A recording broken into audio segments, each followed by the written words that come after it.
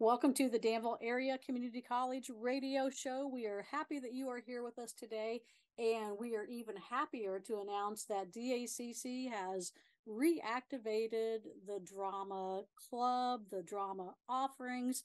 You know, we have such an amazing, beautiful theater area, and so we are very happy to see that happening again. So today we have with us Angie Mansfield. She's going to tell us about her position at DACC, what she does, and then we're going to talk about how this all got started, Angie. Okay. I work for the adult education program, a program that is near and dear to, I'm sure, to your heart. I teach GED classes, and I am the recruitment and retention coordinator. So you are busy. Yes, I am busy. I am. But so this is how this started. Dr. Nacco gives the governance forum, right, once a month. And it was my first one just to watch. I was just watching. I had just started in my position, and he gives 3 things at the end of every forum. And his last thing was, can we please, please, please have theater? Those are exact words. Have live theater back at DACC. And I was like, what?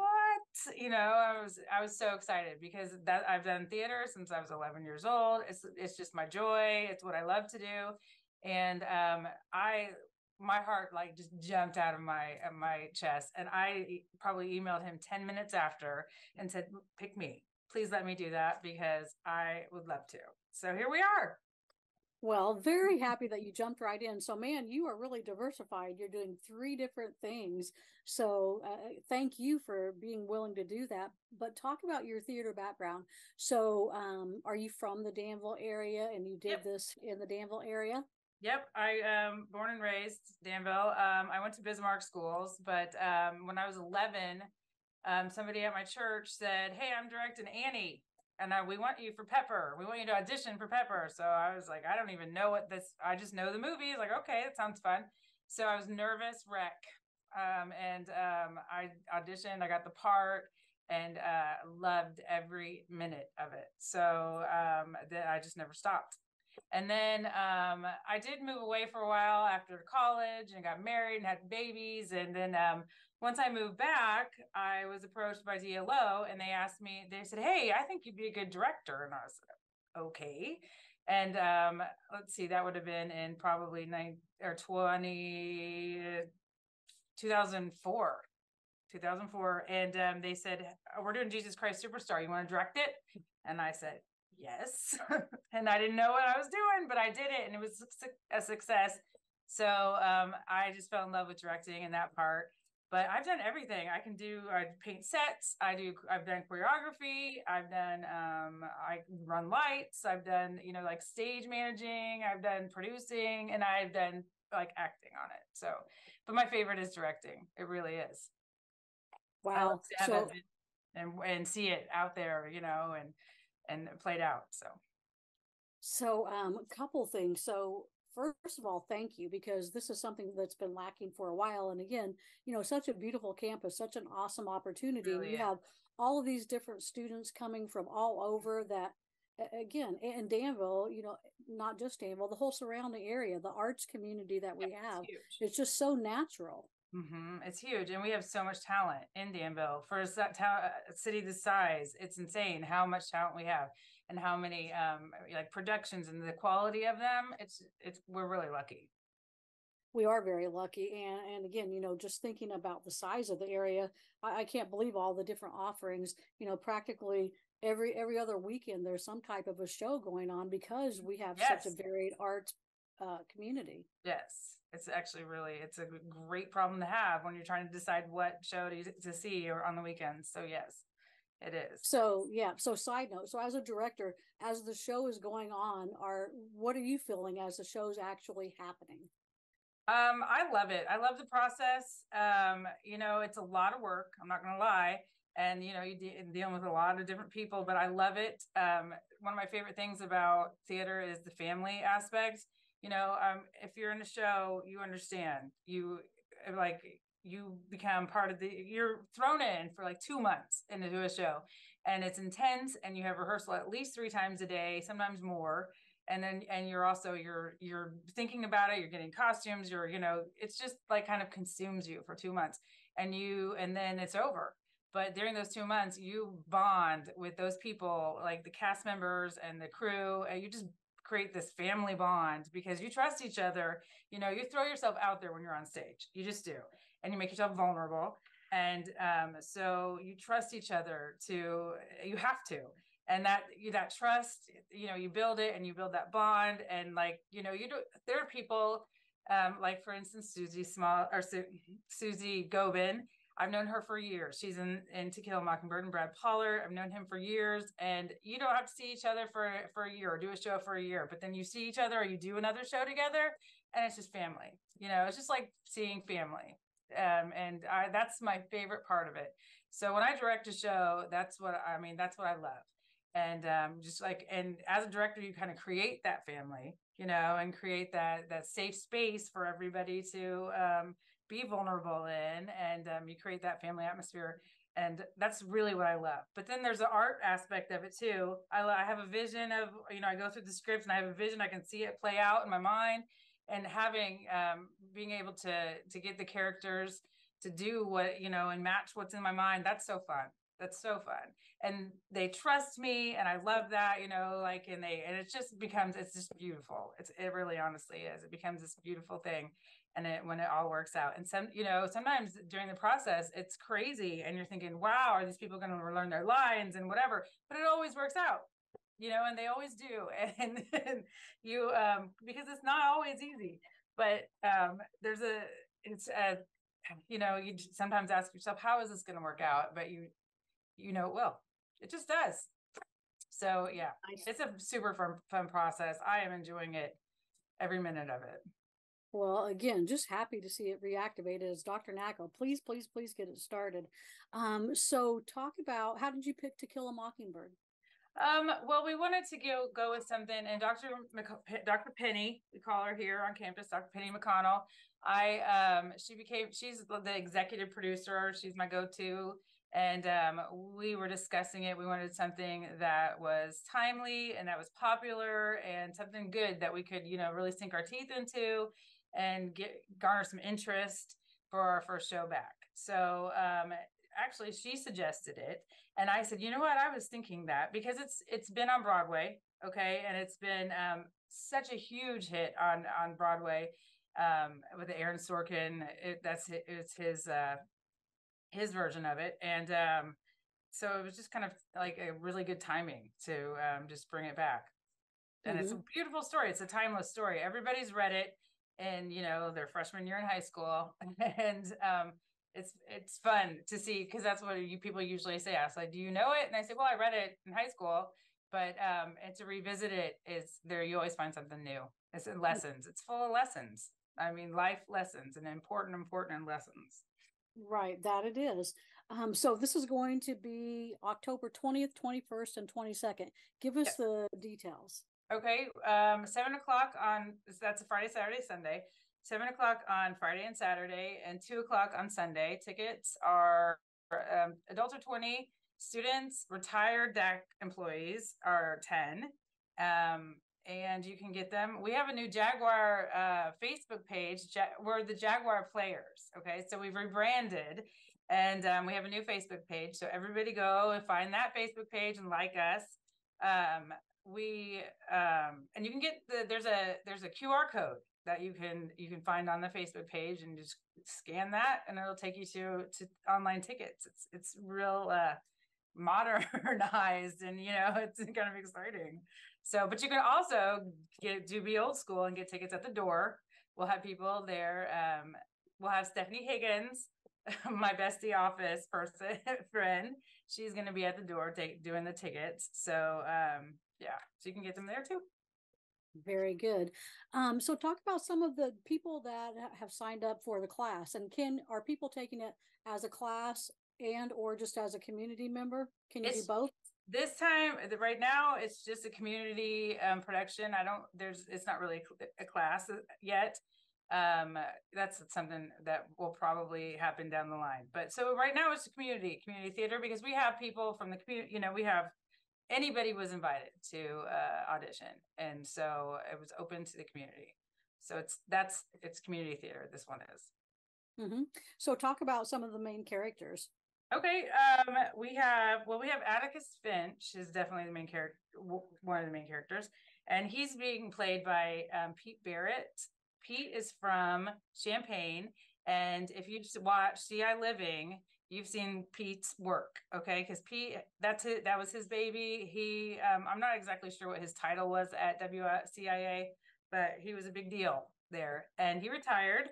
And DACC, somebody from DACC approached him and said, "Hey, why don't you teach at DACC?" So he has a TV production class here at DACC, which DACC's really lucky to have.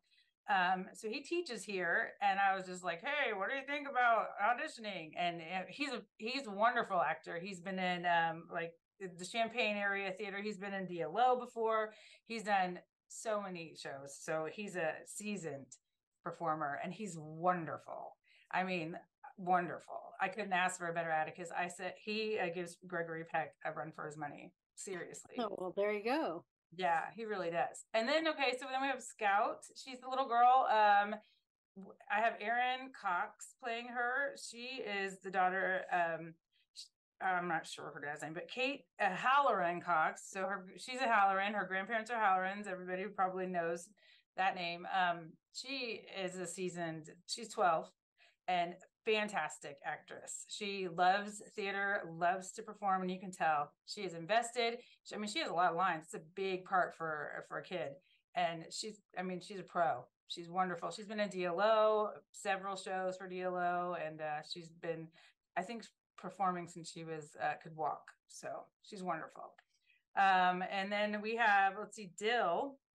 It's another kid. He is he's 12-year-old Bodie Ray. He's been in theater for DLO, and he is a natural. He comes on stage, and he's funny. He has this just, like sometimes there's some people who have this like natural stage presence where they really don't have to do anything, and they're just fantastic, automatic. And he's one of those kids. He's one of those lucky kids. So he plays Dill, and then my son actually plays Jim, Aiden Young. He's 13, so he plays Jim. He's doing a real good job. Susie Smalley, or I always call her Smalley, that's her old name. Susie Gobin is Miss Maudie, and Miss Maudie in the play is like the narrator. Okay, so the play is a little bit different, of course, than the book, but I mean, it follows the story. But she's the narrator, and she's perfection. She's wonderful. She's done so many shows for DLO, and I've known her for years and years and years. And I'm so lucky to have her because she's just perfection. But and I recently got married, so I'm now a Bergman. My name is really Angie Bergman. And my husband is in it. I just got to give him a plug. Hey, Brad. He's never done a show, but he's been a musician all his life. And he's a performer all his life. So I was like, hey, why don't you, he loves to perform. He loves to be, kind of be in the spotlight. So I'm like, you need to be on the stage. So he's playing a little small part, but I'm sure we'll see him again on stage. But we have so many good people. We have Lee Reed. He's playing Reverend Sykes. Some people might know him as a saxophone player. He's a fantastic saxophone player in the area. Brad Pollard's the judge. We have some students. Dominic Gritton, he is a student here. He's part of the PTK on campus, and he's kind of a big deal around campus. So he's playing like the opposite lawyer, Mr. Gilmer. Wonderful. And what's really interesting is we have so many people who've never been on stage before, and you can't even tell. I mean, they're fantastic. So I love that. And I love to see when people are on stage and they're like, ooh, this is so fun. And they get bit by that theater bug, because it's true. It happens if not to everybody, but it happens for sure. So I love to see that process too. So we have more people than that. I just can't think right now, but we have Casey Marion. She's done a lot of shows for DLO in the area. She's playing Miss Stephanie. She's kind of the town gossip. So we have newcomer Taffy Smith. If anybody at the theater community, Belinda Smith, she's Belinda Smith's daughter-in-law, and she's never been in a show before, and she's like, she's a little nervous, but she's fantastic. She plays the mean old Miss Dubose from next door. And we have Savannah Baird. She's playing Hectate. She's a student here. She's kind of a big deal student here at DACC, and she's also a musician, and she sings. So we have a great cast. It's very diverse, and it's really, really, they're a pleasure to work with. Mm-hmm. So what about the set? How has the set building been going? Ronnie Johnson, DACC professor. He's taken that on, and he is busy building sets and getting materials and things, and we're getting that going. And then the cast is going to help, but he's wonderful. You know, so I can do most anything in theater, like handle, but set building, no, I'm not a builder. No, you know, so that makes me sweat a little bit. There's a couple of things like some of the tech stuff and building I don't do, and I don't know how to do. So he jumped in, and he was like, sure, I got you, with no problem, you know, and that's what I love. It's so good to have good people on your team. So he's wonderful. Well, again, I think everyone's just super excited to have it back, because it's been a while since we've had the theater department working. So, and again, the venue is just amazing. So October 20th, October 21st, 7 p.m. both nights, and then October the 22nd at 2:00. So Angie, congratulations, Angie Bergman. Thank you. I've already changed it on my notes. Make sure it's Angie Bergman. Congratulations. And, congratulations for jumping in, because, having a couple of different jobs at DACC, but just being willing to stand up and say, hey, this is something that I want to do. It's a big deal. So thank you for being willing. And I appreciate the opportunity. Well, again, we want to invite everybody out to Kill a Mockingbird October 20th and 21st at 7 p.m. and then October the 22nd at 2:00. So Angie, I'm going to switch gears because we got like 2 minutes left. Okay. Talk about adult education. You're in the GED classroom. You know, everyone, of course, it's called adult education, but it's a GED classroom. Mm-hmm. Tell us a few things about it. My students, I love my students. They're fantastic. I have the students who are getting ready to test. Okay, so, and there's 4 tests, and they all work on their own, at their own pace and on their own, like they're all, they all have different things to do. So, and they are, recently the test for the state of Illinois has been free, and we've had like 30 people graduate. That's probably an exaggeration, but we've had a lot of people graduate, and I get so close to my students that, it's so exciting when they graduate, because it's such a big deal, and we celebrate it. We make posters for them, and we put it out there that, yay, you graduated. And now it's called, Pritzker signed some legislation that it's a high school diploma, no matter what. And it's not even called GED, which is hard to switch over, but it's so that really helped the students, with the mentality of it. They're getting their high school diploma. I mean, it's such a rewarding job. It really is. I love it. And so we want to encourage everybody. This is something that's offered absolutely free. They have day classes, they have night classes, they have online options. And, you're here, you're listening to Angie. So you see the enthusiasm that's in the classroom. Mm-hmm. I think the hardest thing sometimes is to take that first step and come on campus. Mm-hmm. But after that, you all just embrace them. You're talking about the family feel with theater. It's the same thing with this program. And then we encourage, once they get their GED, we say, what's your next step? Where, let's go walk down to counseling and advisement and sign you up for your next step, because there's so many opportunities here at DACC. I mean, you don't have to get your 4-year degree. There's just opportunities for any interest. It's really a great place to work. Definitely. Well, thank you so much. We've been speaking with Angie Mansfield Bergman. She's with the DACC Players, October 20th and 21st, To Kill a Mockingbird, 7 p.m. at the DACC Bremer Theatre, and then October 22nd at 2. Great opportunity to come out and see live theater. We hope you will come out, visit, see what's going on, and just enjoy the show. Angie, thank you for being here today. And audience, thank you. We'll be back again next week. Yes. Thank you so much, Laura. You're welcome.